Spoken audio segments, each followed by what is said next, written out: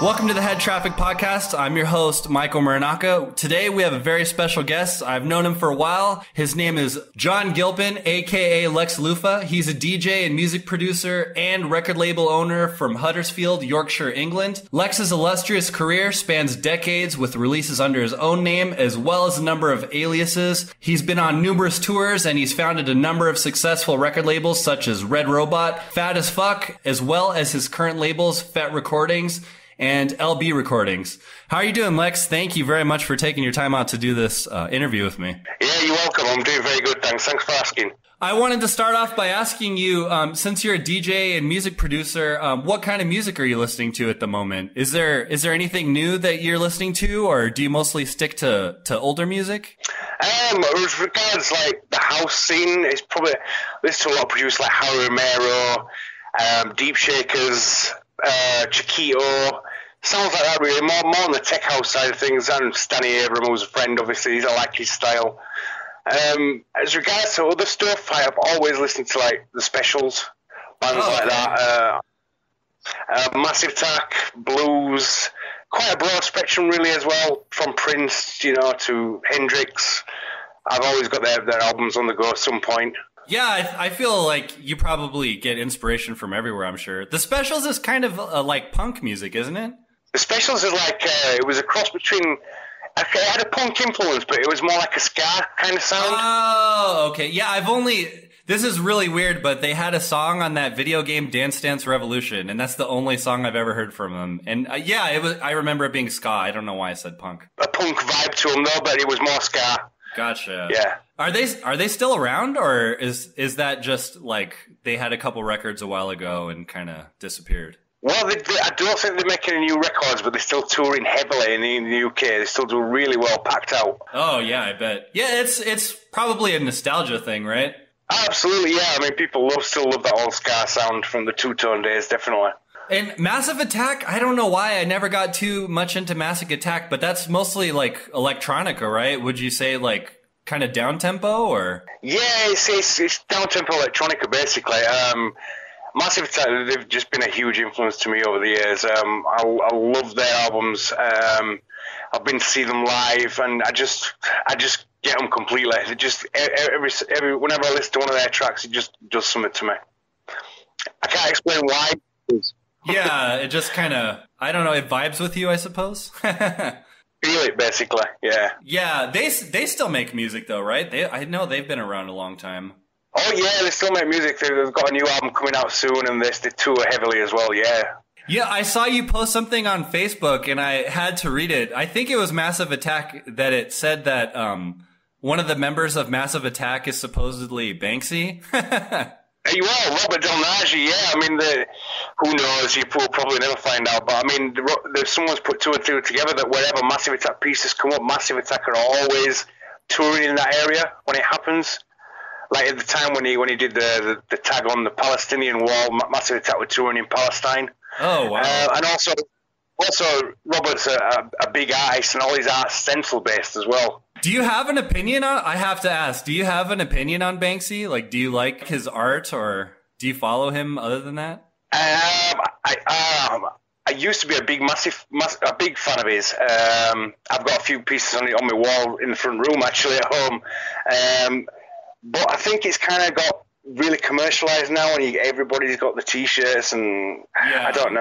It's kind of lost the meaning it had in the beginning. Yeah, I'm glad you said that. I completely agree. That I feel the same way. Like now it's kind of, I don't know. Yeah, I guess commercialized would be the word. But yeah, no, I feel the same way.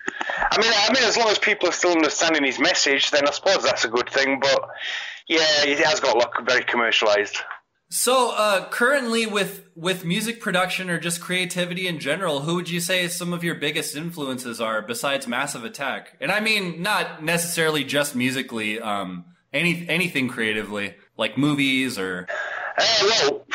music, like I said, you've got Prince, Hendrix, John Lee Hooker, the early house pioneers, techno pioneers like Derek May, Juan Atkins, Marshall Jefferson.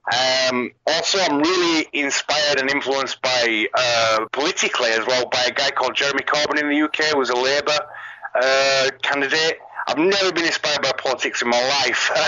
It's just something I've never been interested in. But this guy really makes sense, and he's inspiring me a lot lately. Just because he's got a positive vibe, cares about people, and you don't usually find that in politics. That I wanted to ask you about that too, because you've been I saw that you post a lot of stuff about him on Facebook. I don't know if you followed the United States election, but would you say maybe in the United States you could compare him to like Bernie Sanders, like that type of idea, I guess? Absolutely, yeah, totally. I mean, he's been compared to Bernie Sanders quite a few times. Yeah, definitely. He's that kind of person. Yeah. I wanted to ask you too. So I believe the elections are over, right? And he lost, Corbyn. He did marginally. Yeah, he did lose marginally. Yeah. So in the United States, you have to be a governor or have some kind of government position.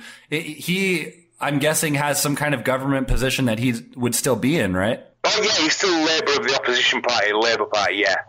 Oh, okay. So he would still be politically active in some way. Oh, very much so. Yeah, I mean, he still makes votes in Parliament and things like that on issues. But yeah, well, I mean, his popularity is growing by the day. He just did a speech at Glastonbury, believe it or not, the legendary music, and everybody was cheering his name, the whole Glastonbury festival. So I think one day he will be Prime Minister. Yeah, that sounds like that'd be a positive thing for sure. I wanted to ask you about that because Bernie Sanders was the potential Democratic Party candidate, and when he lost the bid to be the Democratic candidate, I feel like support for him kind of just disappeared after that. It seems like Corbyn's kind of still around, and now Bernie Sanders, they don't talk about him so much over here in the United States. Well, I think that the support for Jeremy Corbyn is growing, actually. It's grown since the election. Very much so. He's a lot of the young people are coming out to vote for him, which in this country, the young people don't vote. Yeah, exactly. Yeah, that's interesting. Yeah, that I feel like I'm not sure, but I think Europe and the UK and the United States are kind of similar in that way. No, young people don't really vote, but when Barack Obama was the candidate, that stirred up a lot of interest, as well as this past election, which was kind of ridiculous in the United States. I think a lot of people were out to support Bernie Sanders, and then everyone kind of lost it after that. But that's exciting for you guys. Yeah. Yeah, the elections were a bit crazy for sure. You mentioned Glastonbury. Did you follow that at all? Do you know if it's over? Yeah, it was finished at the weekend, like the weekend just gone. Yeah, I saw a few videos of like a few artists. I saw a performance of Dizzy Rascal, I think, and I didn't really watch. Did you watch any of the artists perform or any of the videos that they posted? I haven't, no. I missed it this time. I usually do get to catch it, but no, I didn't this time. I missed it. So you had mentioned kind of a bunch of tech house artists that you like currently. I wanted to ask you what you think of the current state of dance music. The past, 10 years, the past couple decades, it's grown in popularity a lot, but it was already popular for you guys in Europe, and I would say the past 10 years, the popularity has just skyrocketed in the United States. But that's obviously bred a lot of, I don't want to say hate, but I know you mostly follow the underground scene. But like in the United States, we hear mostly on the radio, it's mostly big room techno, what people call EDM. How do you feel about that? Like how the popularity's changed, how the sound's changed? I mean, everything progresses. The only thing I feel we've lost over the years is the scene had a structure where you'd have like your record shops. You'd go to your record shops on a weekend. You spend time with other DJs and friends, listening to music, picking what you wanted to buy. Then you'd have the club scene, and I think that structure of the scene has gone now. Oh, if you know what I mean. Yeah, I honestly hadn't even thought about that at all.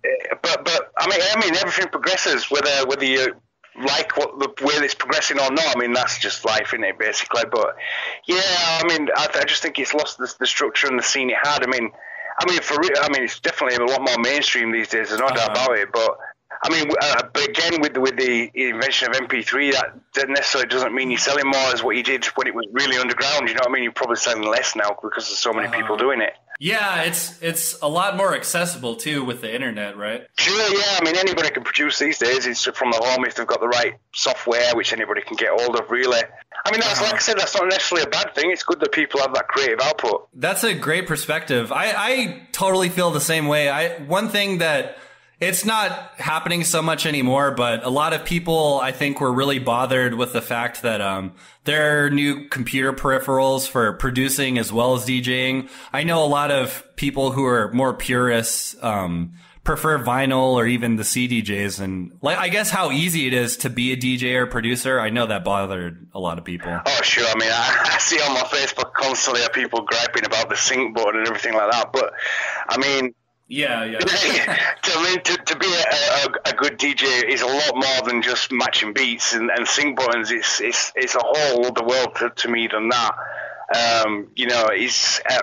Everybody has access to it, but surely not everybody can be a great DJ. There's no doubt about that. Yeah, definitely. It's all about the vibes, definitely, right? I mean, there's some great DJs that I've heard that don't even stick to a genre. I guess it's just the feeling that if you kind of are able to put your feeling and your passion into it, then people respond, I guess. Absolutely, yeah. It's all what you put into it. I mean, it's not what you play, it's how you play it and how you structure it, definitely.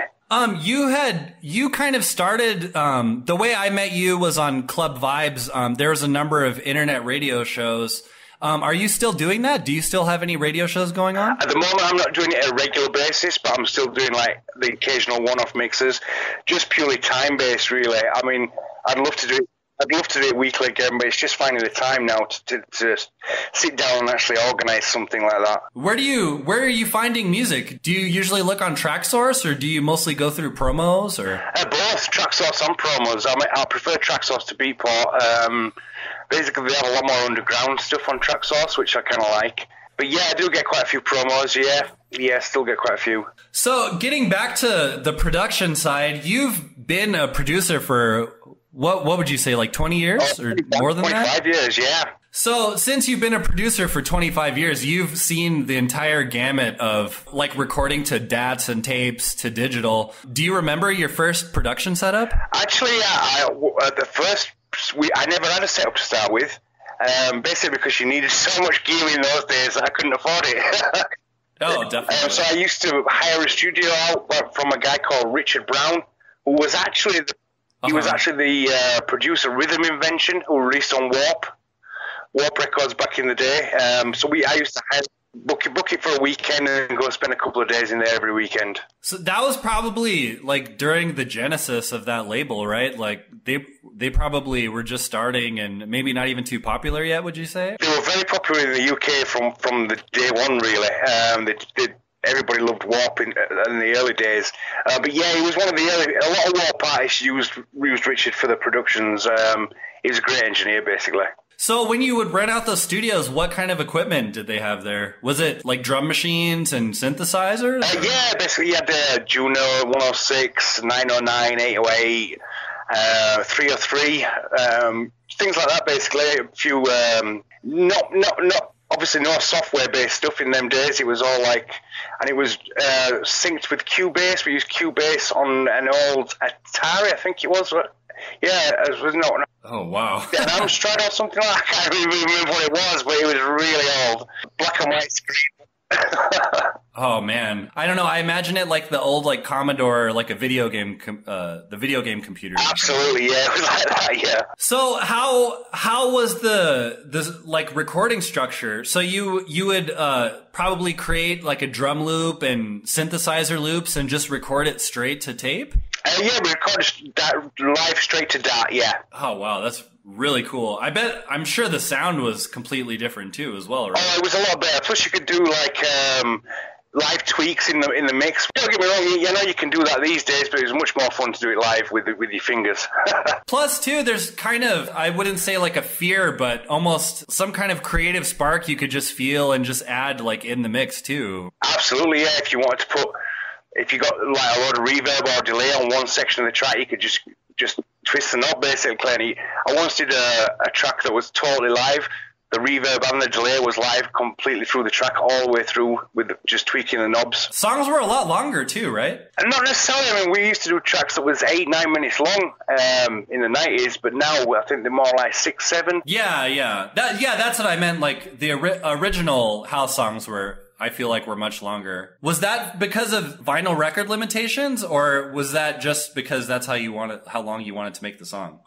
Basically, just how long you want to wait the song. I mean, we used to have intros and outros that DJs could use. I used to make sometimes we had a vocal that would just be the outro, and the vocal would just carry on for like a minute, just so the DJ could mess with it at the end on the track. Oh, to mix into another song more easily? Sure, yeah. We used to do things like that regularly just for the DJ to mess with and play about with on the end. I think I've asked you this before, but do you have any of your old vinyl? I do. I have all my old vinyl, yeah. I have copies of everything. Do you ever go back and mix with vinyl, or do you mostly just use computer? Yeah, most of them just computer-based these days, yeah. So as far as production, what are you using now? Basically, I just have I've got a M-Audio Axiom A49 MIDI keyboard. Okay. I use Reason and Cubase. The process is a lot different, right? I don't use Reason or Cubase, but I believe you build your loops first and then kind of structure it that way, right? Yeah, the way I use it, I create all my loops in Reason, samples, synths, and everything like that. I then export them all as 8-bar loops into Cubase and then mess about with them in Cubase. For me, I've used Cubase since day one. Like they said, when I said it was on a black and white screen, that was Cubase then. So I'm pretty old school with Cubase, and I know it inside out. So I've always used Cubase. So when you first started, did you have like Cubase, like the first version? Yeah. Oh wow, that's amazing. Yeah, that's how old I am. How do you produce music? Do you usually go project by project, or do you sometimes just sit down and kind of see what pops in your head?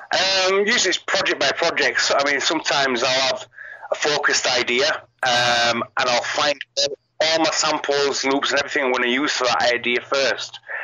I mean, sometimes I can hear, like, I can be watching a movie, for instance, I can hear a sound, and that sound will inspire me. It could be anything, a piece of machinery, anything, like, and I'll work my track around that. I'll find that sample, use that sound, tweak it to how I want it to sound, and then build the loops and everything up around that sound. Other times it's just straight from scratch, and I might just start with a kick and just see how it goes. It just depends, really. As far as finding inspiration through sound, do you have any recent examples of songs that you created that way that people might be able to check out online? As what that started with an idea? Yeah, you mean? Exactly. Yeah, I mean, I've got an EP out now called My Underground Place EP. There's a track on there called It's Underground, It's House Music. And basically, I started off with a little vocal sample that just says it's underground, it's house music. And I built the whole track around that sample. So that's the kind of idea that I found the little sample first, and then that inspired me to build the track around it. Oh, okay. I'll definitely make sure to link that when we post this. Is there any projects that you're currently working on? Yeah, I'm currently working on a remix for Fett. It's a new Stephen Cast track that I've got coming out called Stars. It's a techno track that he's done, and I've just changed it up a bit. I thought, it's called Stars, so I'm really into like sci-fi movies. I thought, I could use that little line from Odyssey, it's, my God, it's full of stars. Yeah. So I'm going to use that in it. So that's, at the moment. I've got a few stuff coming out that I've just finished. I've got a couple of collaborations with Stanley Abram. One's called For the Jackers coming on Marber. The other one's called Gunman coming on Fett. I've also done a collaboration with Groove Salvation. That's coming out on Connect pretty soon. I've got a lot of things that are always in the pipeline. I try to always keep things on the up, coming out soon, hopefully. So as far as your labels, do you have any current plans? I know you recently released compilations based on kind of the best tracks of some of the artists on Fett, right? Yeah, I've got some EPs coming out called Showcase EP, which is going to be like 3 tracks that I think are the best releases from them artists. And basically, they'll be coming out every week starting this July. And just what I think that are my favourite tracks of them artists that are coming out on Fett, basically. So I wanted to ask you also, do you have any other creative hobbies that you like to do besides create music? I'm a big into scooters. I love my scooter. I ride my scooter all over the place. I'm also a big gamer, PlayStation. So I get a lot of inspiration. Do you have a PS4? I do, yeah.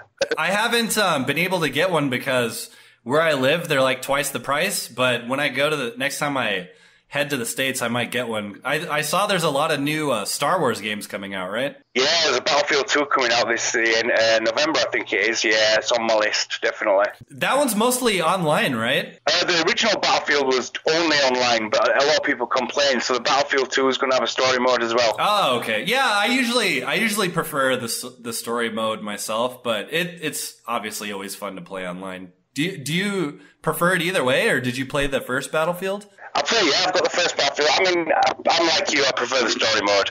I do like to play online, but the story mode is always my main interest, really. What other games do you like to play on PlayStation? Call of Duty, Battlefield, things like that. I mean, I love some of the classics.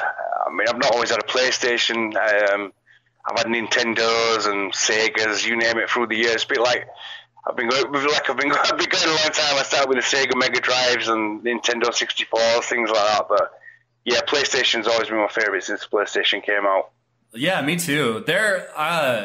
It's kind of weird. I think PlayStation is more powerful than Xbox, but they're re-releasing the Xbox One or something, and now it's like twice as powerful or something. But I don't know. I'm still planning on getting a PlayStation myself, so maybe we could play Battlefield 2 one time when it comes out. Absolutely, yeah, no problem. To kind of wrap up the interview, I wanted to ask you what motivates you to keep creating music. What's motivated you to keep doing it this whole time, and what advice would you give other people to keep them motivated? I've always just had an urge to do music. I mean, from when I was like 20, when I first started out, I was actually trained to be a chef. Oh wow!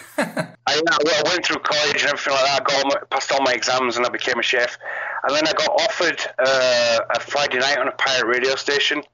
And in the 90s, late 80s when it was, pirate radio station was quite a big thing in the UK.